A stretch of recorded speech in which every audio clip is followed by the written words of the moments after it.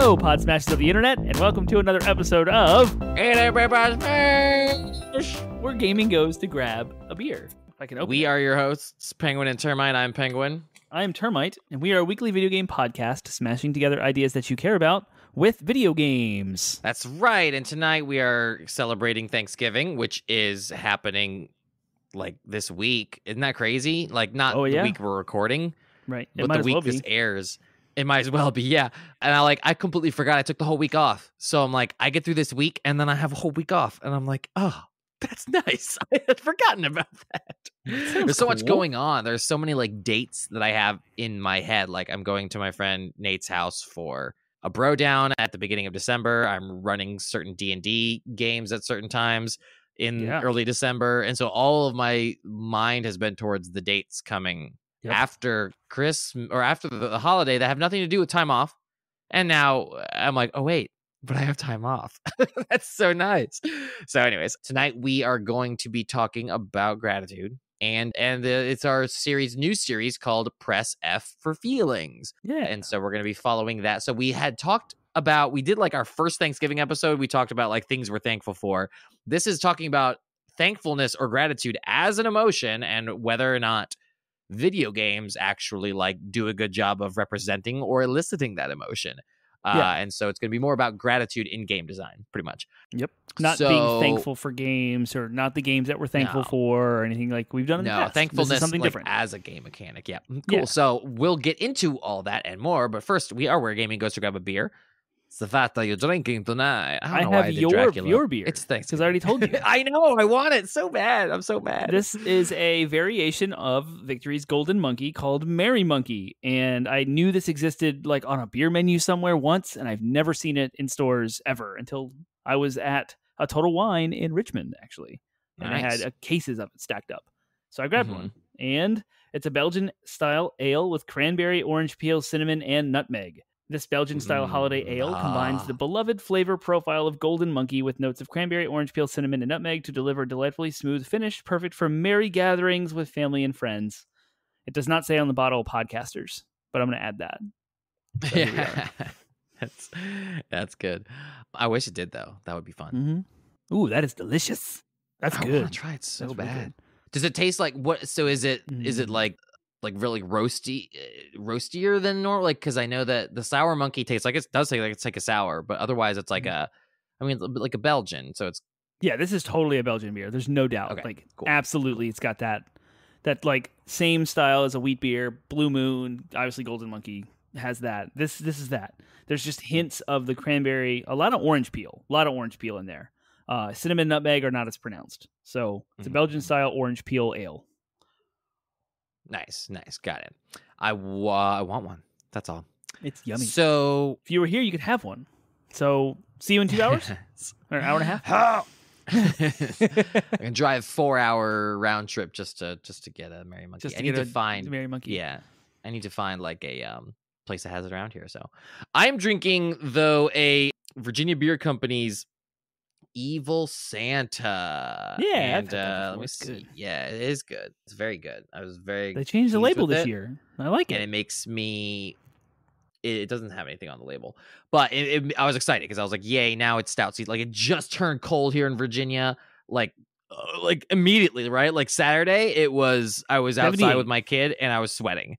And then Sunday, I was like bundling up and freezing cold. Like it went from like summer. I wouldn't say summer. I would say like mid-spring kind of weather to winter, like overnight. It was crazy. It was very windy in between. Mm-hmm. So anyways, but yes, now that it's cold outside and I'm bundling up, it's perfect time for a stout. And this is like picturesque. Look at that. Stout. Yep. It's a milk stout. And it has, let's see, what is it? I will at least read it. Cinnamon, nutmeg, and allspice, which is, oh my gosh, pumpkin pie, like right there, like just blast you in the face. But it doesn't taste like pumpkin pie because there's not any pumpkin in it. It just tastes like a stout that is very Christmassy. So I love it. Yeah. Have you had a gingerbread stout this year yet from Hardywood? The famous Christmas Not in yet, a bottle. but this basically is like almost exactly the same kind of thing, except it's a milk stout instead of like an imperial or whatever. So anyways, that's what we're drinking. So I kind of want to just jump into favorite things. Is that cool with you? Or do you want to talk don't about want to talk about nominees Oh, for Game of the Year? do the do that, Just and we'll the one talk category. about them. There's like 31 Right. categories. It's a big deal, but yeah, the Game of the Year award nominees for 2022 have been announced, and we're going to be live streaming, watch along, if you will, whatever you want to call it, on twitch.tv/80bitpodsmash. The Game Awards is December 8th, 7:30 p.m. Eastern. So be sure to start liking, following us on Twitch now so that you'll get notified when we go live, or jump into our Discord server, which I'll get to more details about that. But the Game of the Year category always draws a lot of conversation, and it's a big deal, and they were announced today. So I'm going to bring up the nominees right here as I want to view the categories for just Game of the Year. There's 31 other categories. We're not going to go into all of them, but here they are. There's six games: A Plague Tale, Requiem, Elden Ring, God of War Ragnarok, Horizon Forbidden West, Stray, Xenoblade Chronicles 3. Those are your 6 Game of the Year nominations. What are your thoughts? I talked to you a little bit about this. I'm still convinced it's going to be God of War or Elden Ring. Stray would be the only one I could foresee. Xenoblade Chronicles 3 was a surprise to me. Yeah, me too. Stray, it's not a surprise. Everything else was not a surprise. But I haven't played Xenoblade Chronicles 3. I haven't played any Xenoblade Chronicles, so I have no idea how they stack up. But I'm glad that Nintendo has representation, though. So there's that. The Switch has a game on that list. Other than that, I think that Stray would maybe be the one that's closest, just because of how innovative and different that game was. I haven't gotten a chance to play it, but that was my understanding. And just how kind of like beloved it was for what it was. Mm-hmm. Other than that, though, like I just really can't see anyone topping. And if it does win, I'm still probably gonna cry shenanigans, because it just seems like they're going out of their way at that point, right? Like It Takes Two was kind of an upset, and it's a great game, don't get me wrong, but it seemed like it was selected simply because of how different it was versus like other games that were still like that probably deserved it more that year. 2021 was also kind of a light year. All 6 of its nominations, none of them were the big heavy hitters. Like Elden Ring, God of War, Horizon Forbidden West are 3 big, massive, like obvious shoe-ins for Game of the Year. So it's going to be competitive. But last year, 2021, was Resident Evil Village, It Takes Two, Psychonauts 2, Metroid Dread, Ratchet & Clank, and Deathloop. All kind of like good. Obviously, they wouldn't have made Game of the Year, but I think that's why It Takes Two kind of eked out that win. That was a surprise to everyone, because the competition wasn't as heavy as it is this year. And I completely forgot that A Plague Tale Requiem was a thing. Like when it first came out, people were playing it and talking about it. There was a lot of buzz. So it was there. But when I saw it on the nominee list, I was like, oh yeah, Plague Tale Requiem. Like that's, yep. I haven't played either one of those, but I assume it's pretty good. I was also surprised that Xenoblade Chronicles 3 was on here. I expected the Nintendo category to go to Pokemon Legends Arceus, as it was doing entirely new, innovative things with Pokemon that had never been done before. And I guess I expected it that. Didn't. So I would have expected that or Bayonetta, but Bayonetta 3. Yeah. So neither one of those are there. So that's our list. We'll see what happens come the Game Awards. My prediction is God of War is going to win. I thought you said today. You told me today you predicted Elden Ring was going to win. No, I predict God of War will win Game of the Year. I never gave you my prediction for Game of the Year. I differentiated the two in our conversation. I said that Elden Ring for Elden Ring for game direction. Oh, right. I thought game direction is a different category. Saying. Yeah,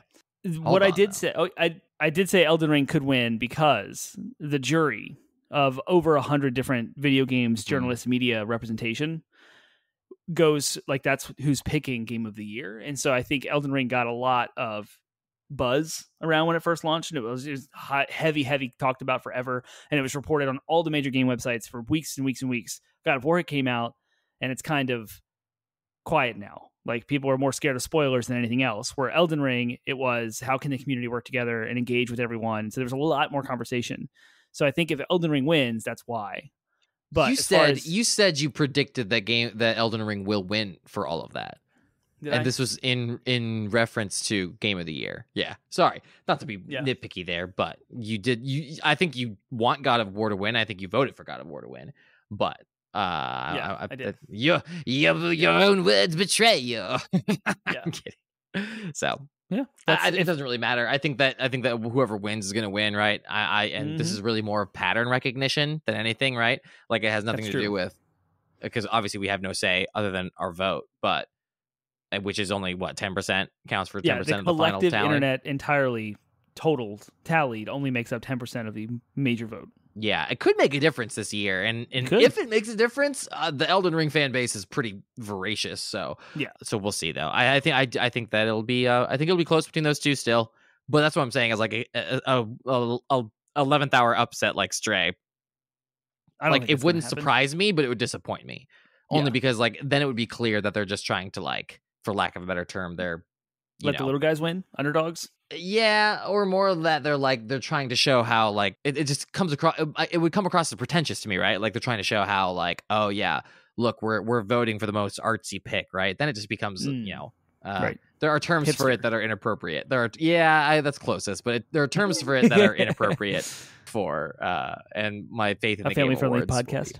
Exactly. So well, there you go. All right, Game cool. of the year. Well, that's that. Yeah. So. All right. Well, that Game Awards is always an exciting time because things will be announced and stuff, and they tend to be one of our favorite things. But 80-bit Pod Smash is our favorite thing. 80-bit Pod Smash is our favorite thing. Favorite things.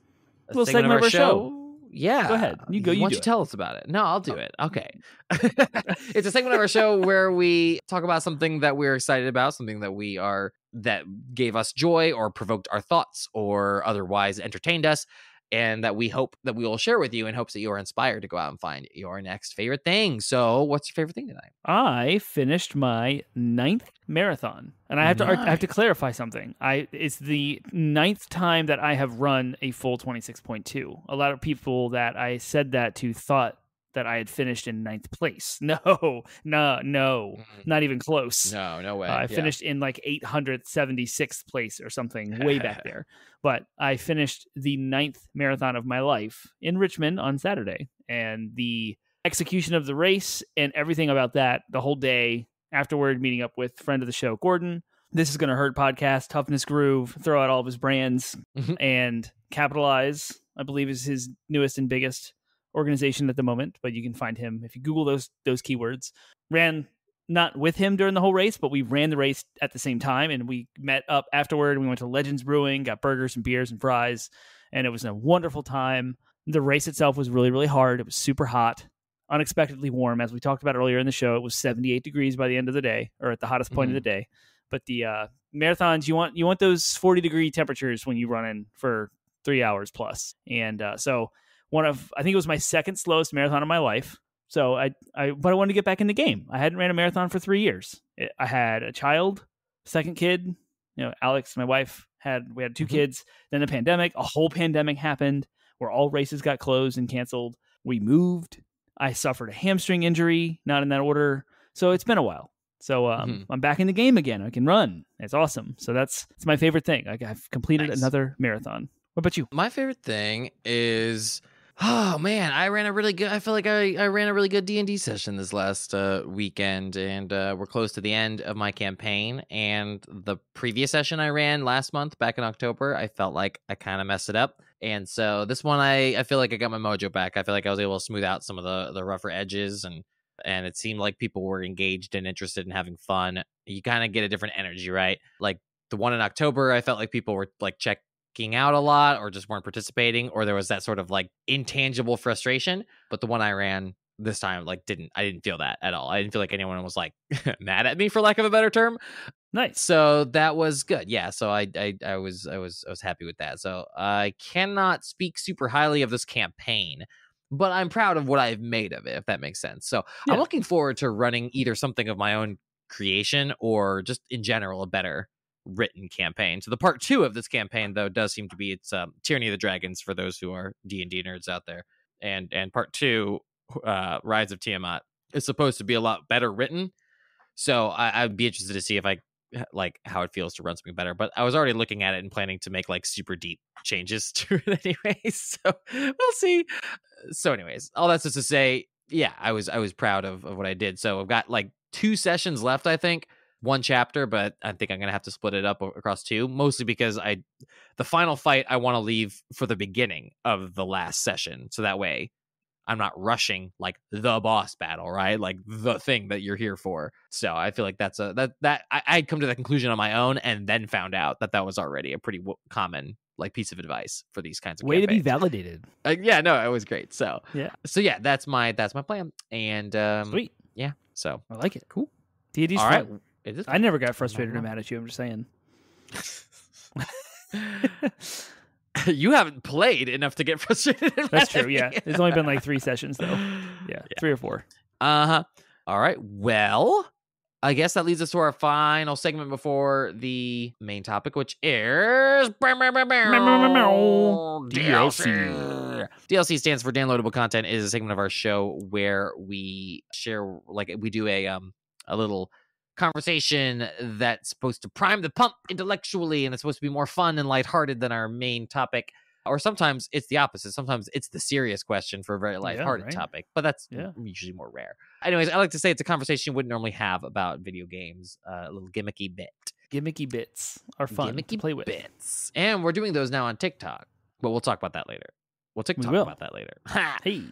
All right, DLC for the week is what is let's keep it simple. And in the spirit of Thanksgiving, what is a single game that you are thankful for? Like, you are grateful that this game was made and is in your life, and because it had a meaningful impact to you, or it changed your perspective, or it inspired you to try something you had never done before, open up your mind to a whole different type of game, whatever. Like, we're grateful for all not all games, but like, we're grateful for video gaming in general. We talk a lot about that just for what it means to us, but like, what's a single game that you could say you're grateful for? Ooh, it's a tough question because a list.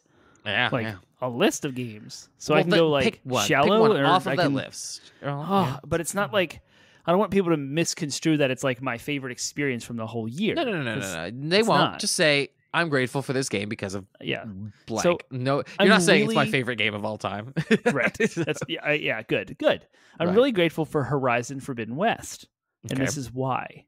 There was a message in that game, I don't think this will be too spoilery, where Aloy confronts various cultures from different tribes. She's going into the West, which is a whole new world of stuff. She's from the East. And so she encounters folks who have what could be perceived as conspiratorial ways of life, or like wonky belief systems, or like, they're just wrong. Like, these are big robots. She knows the whole thing that happened in the first game. And so like, she knows what these robots actually are. But the people like worship, and they're spiritualizing these big animals that are just machines that are created by an AI.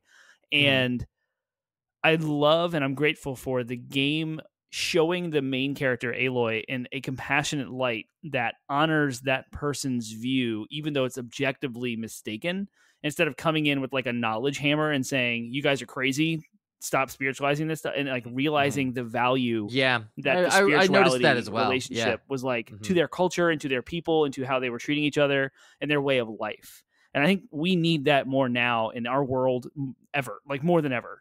Just respecting and honoring other people's wishes, especially when it comes to spiritual things and relating to the world, the earth, and the environment, and like animals, or like God, or whatever spiritual relationship to each other we have. Like, I feel like we need a lot more of being able to do that. So I'm really thankful that Horizon Forbidden West had that kind of dialogue. And I have a shaping, almost equally magnitude gratefulness for God of War Ragnarok, which I'm not going to go into at all because that's too fresh and there's way too much going on. But not that at all. It's a totally different topic, but I'm just as grateful for a different topic in God of War along the same lines. I'm gonna say Rhyme, just because I just didn't.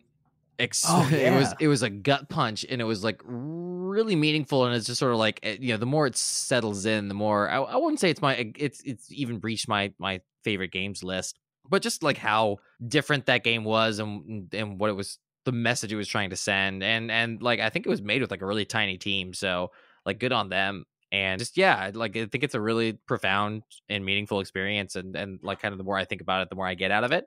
So I'm just thankful that, again, it like beat the crap out of me when I first finished it. But like, it's kind of one of those things where it's like, I'm glad it did, because it really made me kind of take a perspective on like parenting and just sort of like treasuring the time that I have with my kids, because, not even that they're going to, not even in the sense that they're going to die, which would be terrible if it happened, but even just the sense that like, they're not who they are Like there's sort of the, like, as your kids grow up, you kind of grieve the person that they no longer are, because as they change, again, they say that you're a different person every 7 years or so. Like that's literally true. all the cells in your body are Yeah. literally different. Like you have replaced, Yep. the old chip of Theseus. If you take the, or I like to say the broom of Theseus because it's simpler.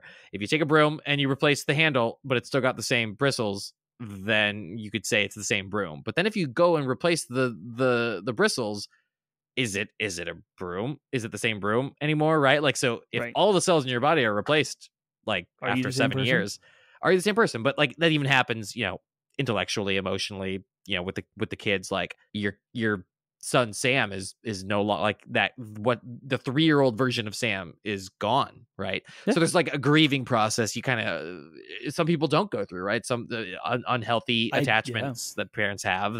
They always just see their kid as, because they never like grieved. So like, how do you grieve a child, right? Like even just even if it's not a matter of like the big serious, like the child died, but just like, it's a very interesting. It was just all and that Rhyme deals with that. It doesn't deal with that directly. It deals with grief, and it on some level it deals with like the loss. Wow. Of, I gotta play this game.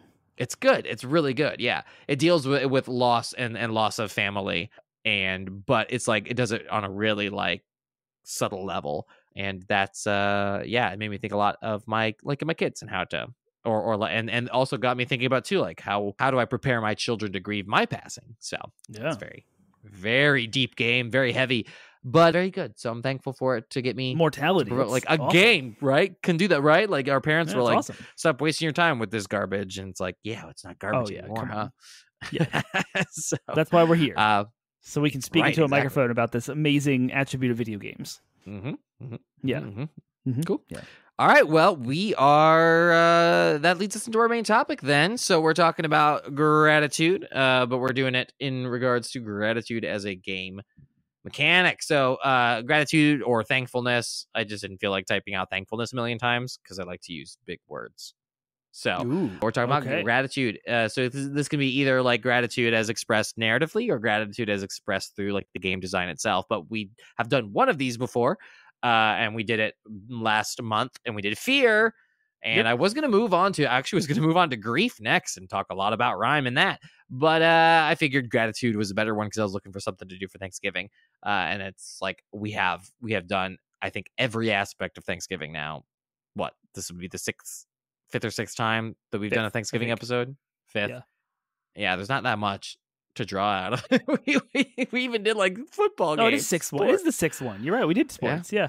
It's our 6th one because we started in 2017 in September. So we hit the first one on year 0. And this is year 5. So 6. Cool. All right. Well, excuse me. Whoa. Let's talk then about gratitude. Yeah, right. So what I like to do with these is talk about the actual emotion first, and from a psychological perspective, right? From our understanding of it. So when we talked about fear, we talked about what were those universal fears. I do think gratitude is a very common emotion, and probably everybody experiences gratitude at some point in their lives. But I don't think gratitude is nearly as ubiquitous in our daily lives as fear. So we'll start with the first question, though, is what is gratitude from a psychological perspective, or from a, what would that be, anthropological perspective? Sure. How does gratitude play a role in our daily lives, if gratitude plays a role in our daily lives? And instead of how do we, this time I just even said the question, do we tend to identify with gratitude in our entertainment or even respond well to it? And finally, I wanted to talk, I find it's oftentimes helpful to talk about emotions and frame them in perspective of their opposites. So what emotion is the opposite of gratitude? So, interesting. The definition, I pulled this one from Cambridge, I think, because I liked it a little bit better than Webster's definition.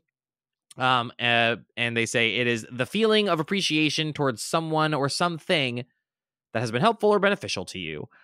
So it is a feeling, though there are like a couple different types of gratitude, one of which is like a mood, and one is like a perspective, like an outlook, an attitude towards that you kind of always are. Like you may not be feeling gratitude at the moment, but you have sort of a constant sort of state of gratitude running through your head. But we're talking primarily about the emotion, because it almost always starts with the emotion before anybody becomes like maintains an attitude of thankfulness. Like they usually feel the feeling of gratitude first. So yeah, it's just someone's helped you or done something for you or something, like, oh, I'm thankful for food, or I'm thankful for video games, right? Like something was Yeah. beneficial to Yeah, you. like how vague that definition is. Like anything that has been helpful or beneficial to you. A red light. Right. It's more Like- like it's not even so much like the Thankful for the laws that keep people driving in the correct exactly way. But that's Like- the point, is that the feeling can be, it doesn't really matter the object of your gratitude. The feeling can be provoked by anything. It's that there's a very specific feeling that arises when you like recognize that something has that you've been helped or that you have benefited, right? So it's a very, I do think it is a very foundational emotion, because otherwise like tribes wouldn't be able to function, right? Like we need it, you know, we evolved to be cooperative on some level. We evolved to work with other humans. Yep. And so the feeling of gratitude would have galvanized their tribes, right? Because like on some level, because like sure. this is helping me. I am now able to survive, right? And I grew this thing for you, and like, and it came out of, you know, it's definitely a sort of response to fear. Like you know, we talked about fear and how fear was kind of like the foundational emotion. Gratitude, I think, would be one that would come close after, maybe not immediately, but like gratitude would be like, oh, because now I feel the feeling of security because of something that you have done or provided for me. And so then out of that security, out of that feeling of security, if I'm conscious enough to recognize that I've been helped, then it's like the outward, it's like the security is then like emanating outward towards, oh, you are the one who made me secure. If it wasn't for you, I would still be in fear right now. So therefore, this new feeling that's replacing it is gratitude. Yeah. And it's interesting to have like different levels, different thresholds of what it takes to get you to that point.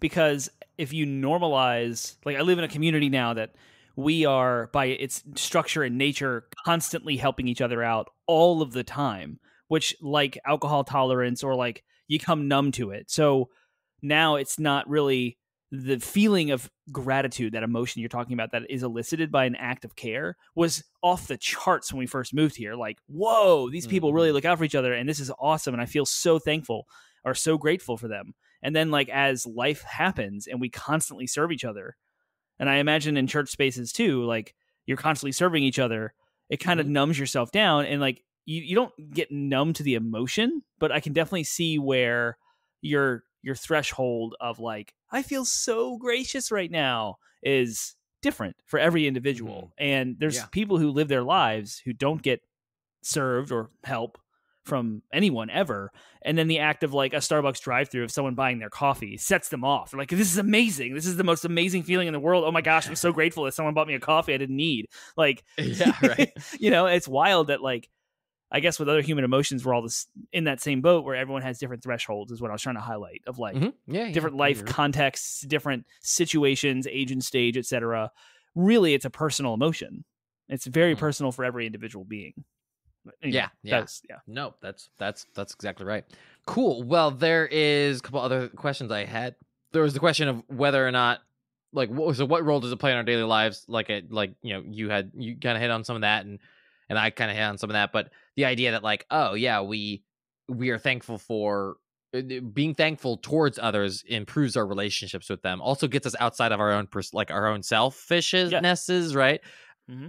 It helps us sort of like, there's studies upon studies that show that like that gratitude is like a huge stress reliever, right? Like when you're feeling anxious, I mean, it really directly conflicts. I don't think it's the emotional opposite of fear in the same way that security is, but like fear and anxiety like have been demonstrably shown to be reduced when you like experience gratitude, like when you experience that. And it's like, this quote, I'll go ahead and read this quote here from Psychology Today. Psychologists find that over time, feeling grateful boosts happiness and fosters both physical and psychological health, even among those already struggling with mental health problems. So like, you could be like super mentally unwell, and gratitude will still like a pattern of gratitude will actually have like a crazy health effect on you. Yeah. Studies show that practicing gratitude curbs the use of words expressing negative emotions. So literally people's vocabulary will change, Yeah. and shifts inner attention away from such negative emotions as resentment, envy, minimizing the possibility of ruminating, which is the hallmark of depression. So like Ruminating, combats right? depression, combats anxiety, and literally will even like improve relationships, obviously, because you won't be expressing negative emotions as often. Combats mental illness, even if you're already mentally unwell, right? Like it's such a powerful emotion that, and so yeah, of course it plays a role in our daily lives. And yet I Mhm. imagine there are so many people out there, including myself some days, that can barely like do that, like can barely even bring themselves to like be grateful and experience that feeling. But the question is, do we tend to identify with gratitude in our entertainment? So like if we encounter a show that's like or a book that's trying to like teach us thankfulness, I find in my personal life, I think it ends up being kind of cheesy.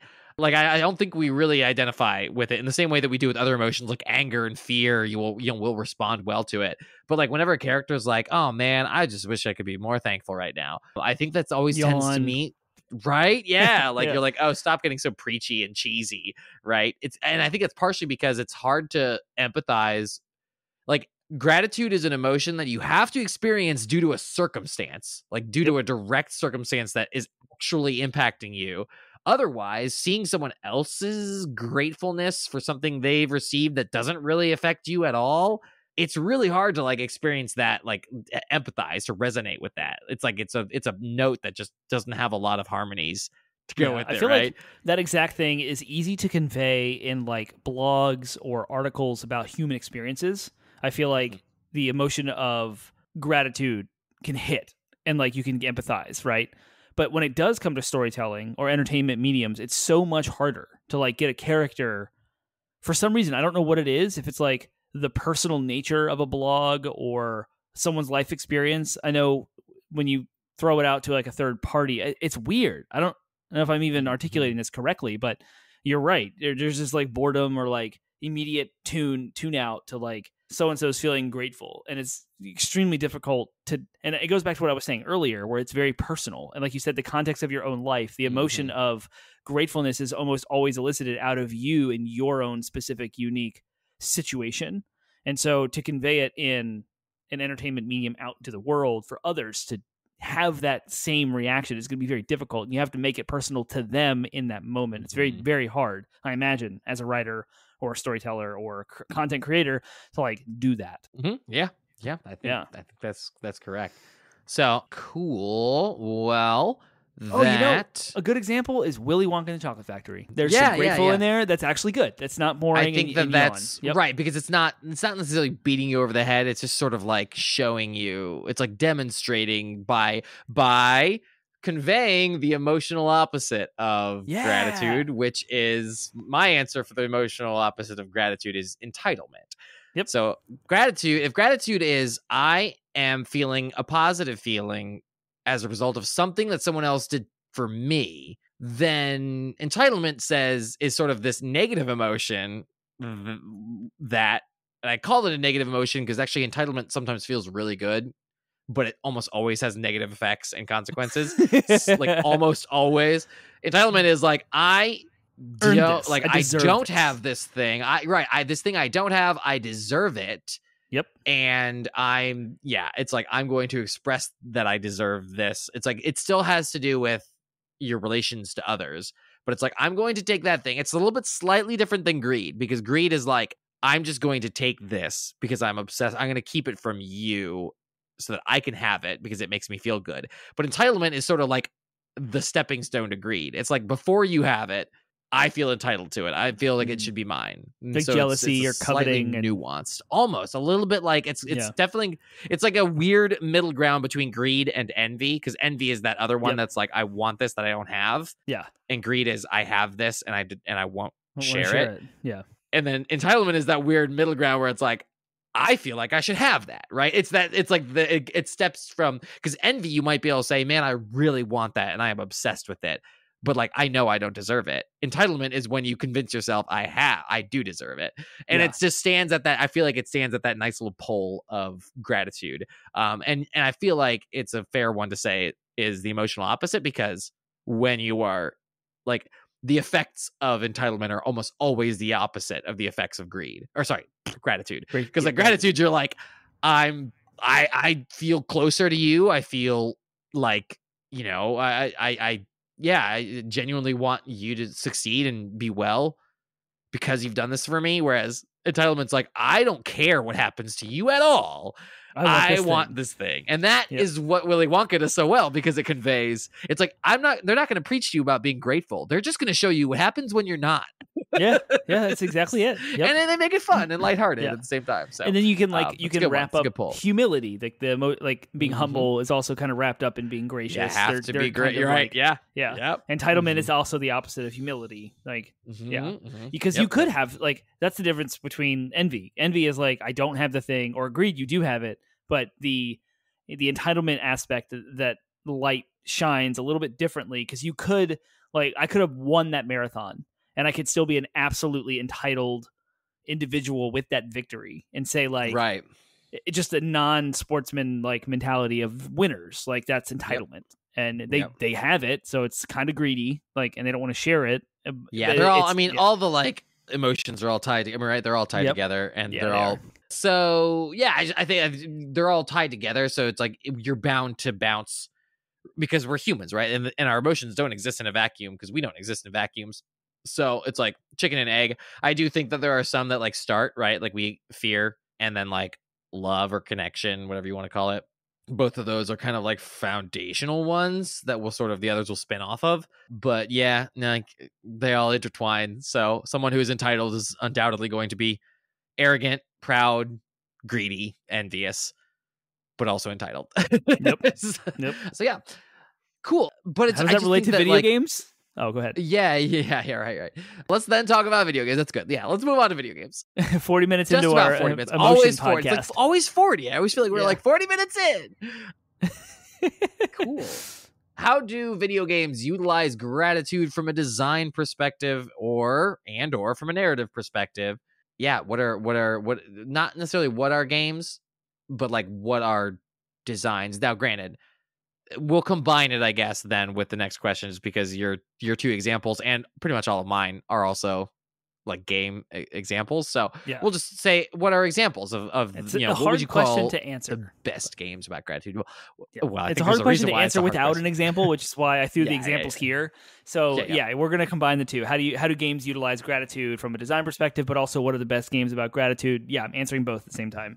I'm going to highlight Journey first, because it came out first. And the reason how this game, what it does to highlight gratitude, is that it's online and connected to other people, but you don't really know that going into it. Like, you're not lobbying up with someone. You're not grouping with anyone. You're exploring this world. This is such a nice NPC. I'm so glad I have this NPC. But again, you still like, I'm entitled. You can still be like, I'm entitled to this NPC. It must help me. Only to find out that it was an actual person. It's like, oh my goodness. And they don't always help you, right? Yeah. Exactly. So like with an NPC, you have an expectation of like this flat computer controlled thing. It's not an actual character or a person.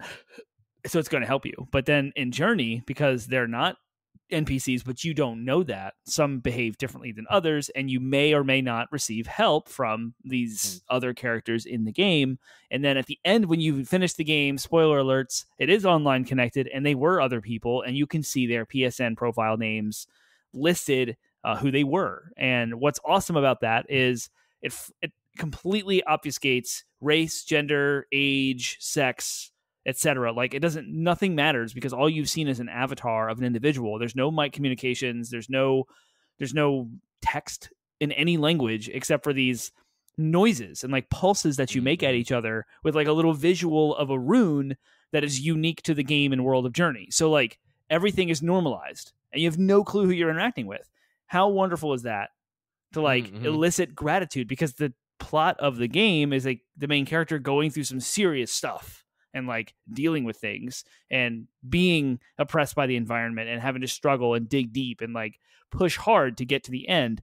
And you're getting help from strangers that you have no clue, and completely removes any yearning for entitlement or like there's no grounds for those. It's awesome. So it really highlights how a mechanic can elicit gratitude and even deal with it in the game itself, and the main character of the game, and leaning on the help of others and being gracious when you get it, because it's not always there.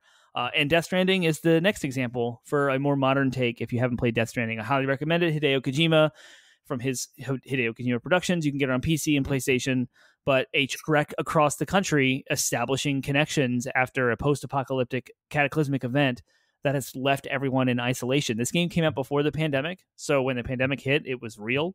And it's also eliciting gratitude because you can leave ladders to help others climb up mountains or cross rivers, and like you can leave roads for others to drive on. You can leave zip lines for others to use, and because it's an online connected game, but not in the same way that you would party up with someone or like group up and play together co-op. It's like an asynchronous online game where you would rely on others.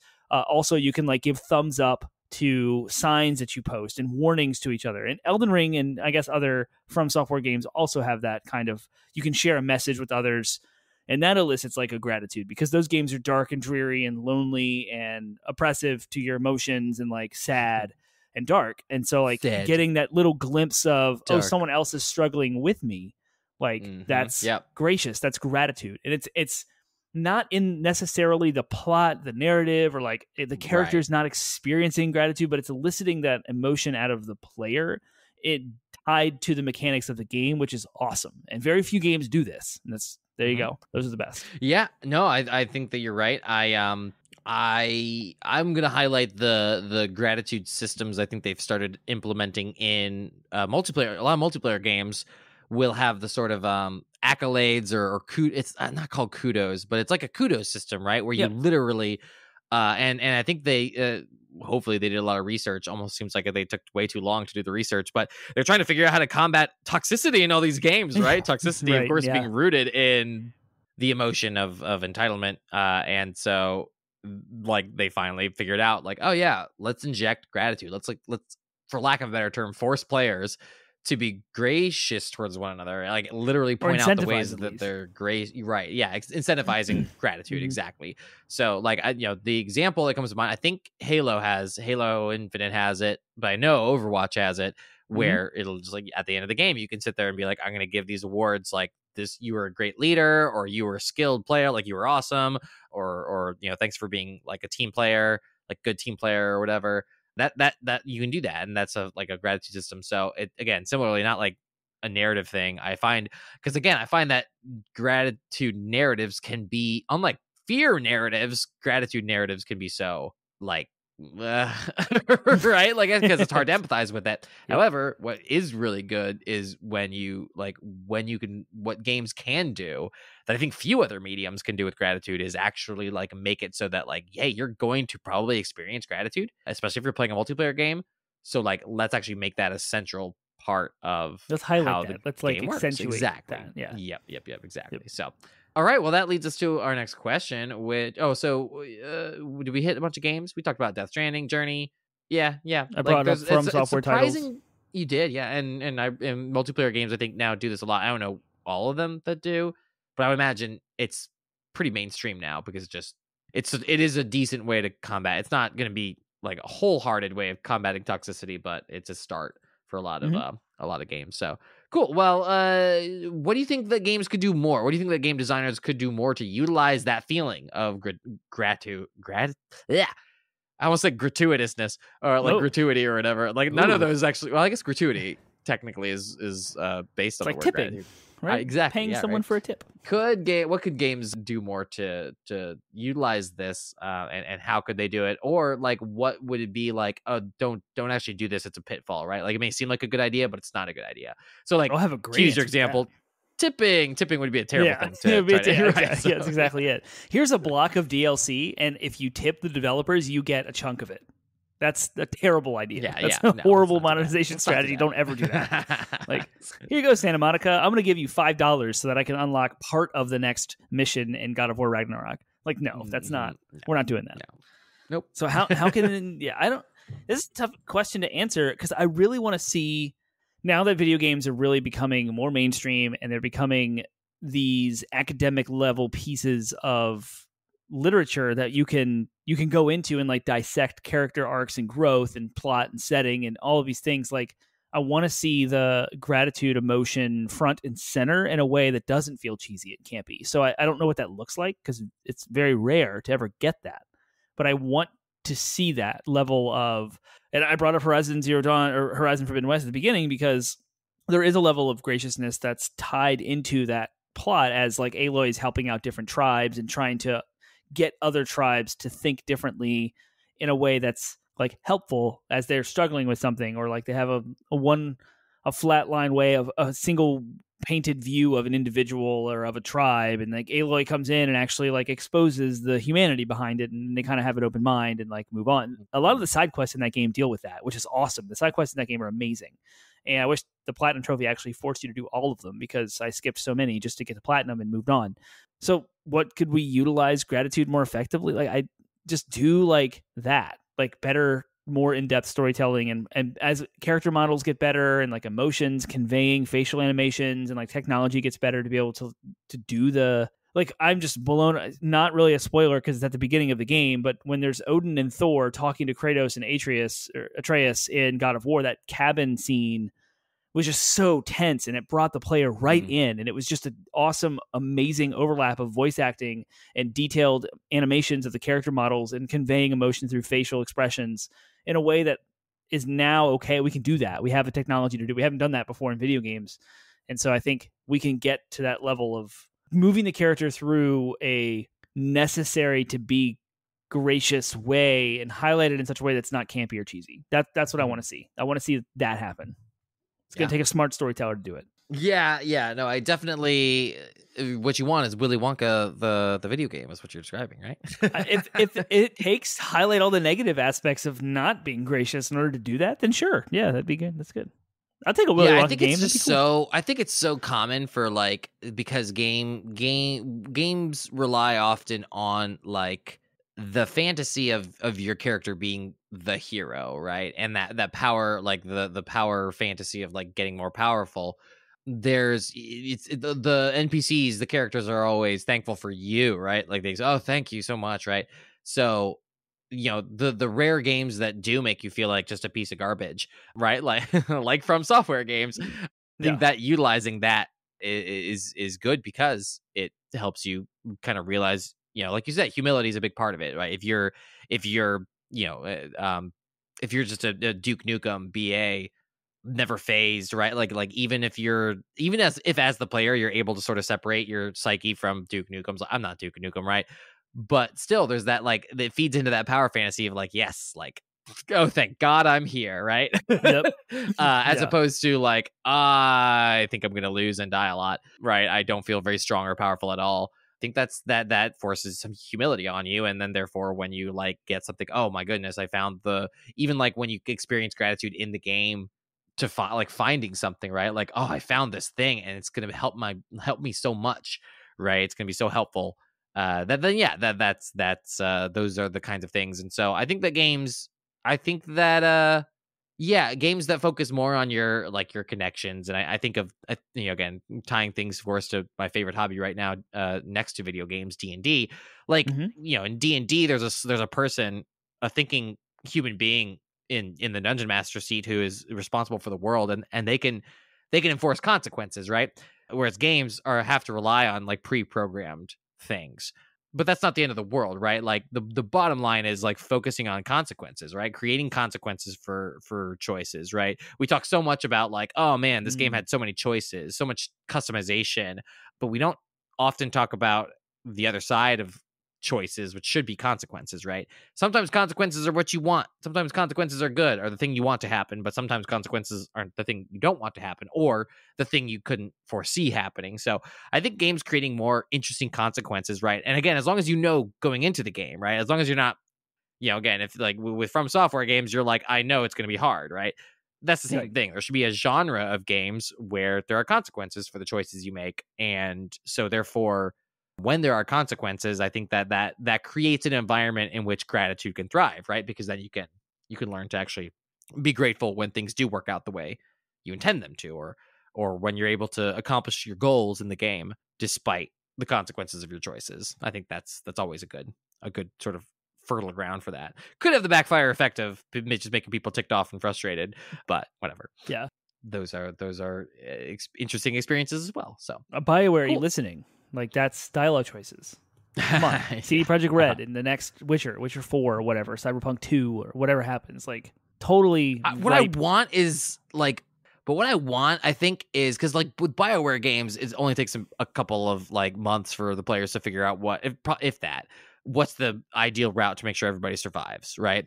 Like, number one, I want there to be a game where there is no ideal route, like someone's guaranteed to die, at least one person or more, right? No matter what choices you make, or a system where it's random, not random, but like where it's like at the beginning of the game, it's like run through an algorithm where the choices and the consequences shift around, so you never know exactly what. Ooh, so the same dialogue choices result in different might things. have different effects. Yeah, exactly. So instead of pressing a lot of like, I look at the Persona 5 or Persona 4 walkthroughs where it's like answer 1, 2, 3, whichever choices to get these rewards and move on. But it's like you can't do that. That would be impossible, because if I answer 1, 2, 3 and you answer 1, 2, 3, we have entirely different outcomes. That would be awesome. Yeah, exactly. It's a whole other level of like, I feel like RNG based stuff. You wouldn't even need like algorithms though. You just need, you wouldn't need AI. You just need like a pretty effective algorithm. Yeah, that would be cool. And because you can make some of the choices generic enough where they could have multiple. In fact, almost all choices could have multiple outcomes. That's what you do when you make a choice, is you weigh the outcomes. But if you can just look up a guide and know the outcomes, so therefore it shouldn't be hard to be like, oh, this choice has multiple outcomes. So at the beginning of the game, when you press start, it throws all the choices through an algorithm and randomizes like the assigned outcomes. So it's like there's 3 possible outcomes, but those outcomes then have different branching choices and branching outcomes. So it would be what was that game? Butterfly Effect game. Detroit Become Human? Well, but Detroit or any of those from that studio. Like that, that's kind of what that should have been. So yeah. Cool. Okay. But who knows? Maybe that is impossible to program. I'm not a programmer, so I have no idea. Great. Well, that leads us to our last question. A nice tight episode here, and that is, how can video games help us? How can video games help us to experience and understand gratitude, or understand gratitude, and therefore facilitate our growth as people? So again, this was sort of like this question. It's interesting doing a really positive emotion after doing the last time's negative emotion. Last time it was like, how can it help us confront our fears and therefore grow past them? This is like, how can we actually like we want to experience gratitude? So like we talked about the ways that it can help us experience gratitude, but how can that experience then help us understand gratitude and facilitate our growth as people? Yeah, this is like, we've touched on this the entire episode in our discussions, but normalizing and socializing different aspects of humanity and different perspectives, and like having different things shown at us and realizing that there's more than one way to look at a certain specific, like, we get so caught up in our tribalism and our own path and who we are and where we come from and what our life experience is, that we can very quickly either like alienate or demonize or minimize someone else's experience that's just as valid as yours. But video games can help, just like movies and books and TV shows can all help like socialize and normalize new ways of thinking. And I love like everyone attacks like wokeness or whatever, but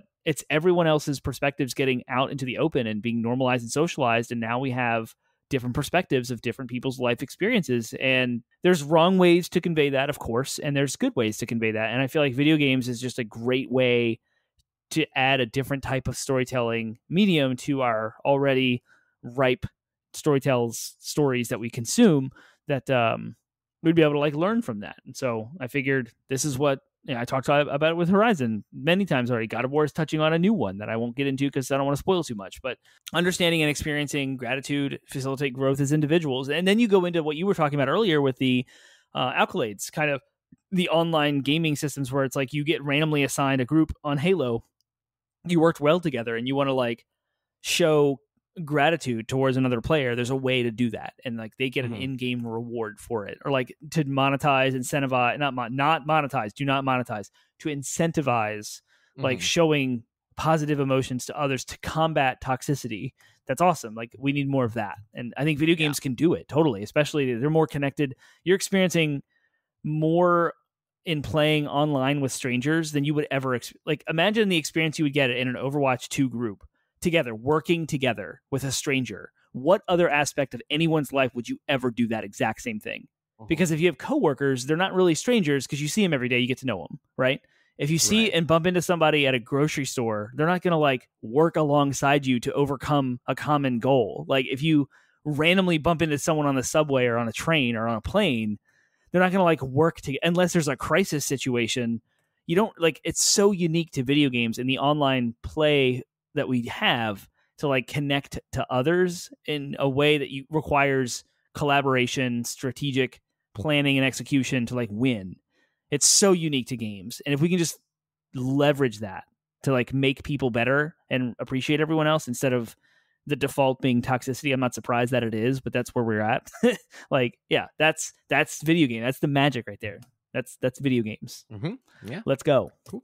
Let's do it. Let's do it. All right. Yeah, no, I mean, that's, I think that you hit on pretty much like the main things I was going to hit on, which is like, I think that games, because it's a mechanic, because it's interactive, right? Because you like, it's one thing to watch characters like be thankful that, you know, oh, thank you, Gandalf, for showing up at the last second and saving the day. Yay, I'll return the favor in the next movie, right? Like, it's one thing to like see the characters experience gratitude towards one another, and that can be beneficial if well written and not cheesy. But it's a whole other thing to then like, oh yeah, this like I was actually having a hard time, or I was actually worried about this, and then now I'm grateful. Now I'm feeling grateful. So helping us understand just that effect that like these feelings are tied together, and a little bit of gratitude can actually wipe out a lot of anxiety. So like just injecting that into, you know, if you're a player, I would suggest if you're a player right now and you don't take advantage of the like gratitude systems built into multiplayer games, like do it.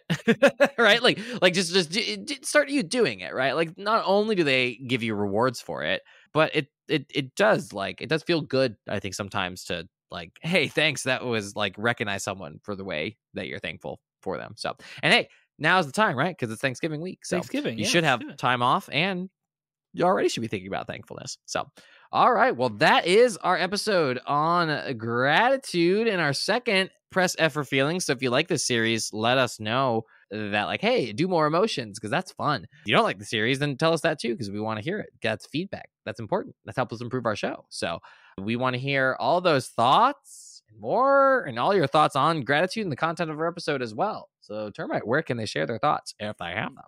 You can go find all of the things we talked about tonight: TikTok, Discord, Twitch, all those social media sites at 80bitpodsmash.com, 80bitpodsmash.com. Penguin will post the DLC from our episodes on TikTok, so you can respond there. We will be live streaming Watch Along the Game Awards and reacting to all of the things and hanging out with y'all in chat on twitch.tv/80bitpodsmash, December 8th, 7:30 p.m. Eastern. And our podcast goes in video format to YouTube if you find us there. And you can respond, chat with us, talk with us on Facebook, Twitter, Reddit, and our Discord server, and interact with us in a more like immediate fashion. And all of the links to those things, 80bitpodsmash.com. If you're wondering what we're talking about, we're a podcast. What is our show? What do we do? Every single Monday at midnight, we drop a new episode of some topic and how it relates to video games. And you can find links to Spotify, Google Play, Apple Podcasts, Stitcher, iHeartRadio, etc. All of our podcast platforms over at 80bitpodsmash.com. One website has everything. We're all there, except that I continue to forget to put the TikTok link in the website. So it's tiktok.com/80bitpodsmash, I guess, or at 80bit. I don't know how TikTok works because I'm an old man. Me too. So yeah, there's like whatever 80bit podsmash in TikTok. You'll find us. Yeah. Penguin and Termite. We're there. Yeah. Cool. All right. Well, next week I do have, finally, I did the work I was supposed to do. Came up with a list. Next week will be just after Thanksgiving, and we'll be talking about the rise, well, I call it the rise of AA studios, but the topic in general is about the idea of like indie studios being bought by AAA publishers, and like, do they count as indie anymore when they say like, what, how do you, like, we talked about independent developers before as a topic and how important they are, but now we have this weird space where like indie games can become wildly successful, and then when they start growing, at what point are they no longer considered indie. And in general, that's gone hand in hand with this idea of AA studios as well, which have always been around technically, but the two kind of meet in a weird spot. So we're going to talk about all of that, and that will be next week. So tune in. All right. With that, can't wait to talk about those things. We will. See you next week. Woo!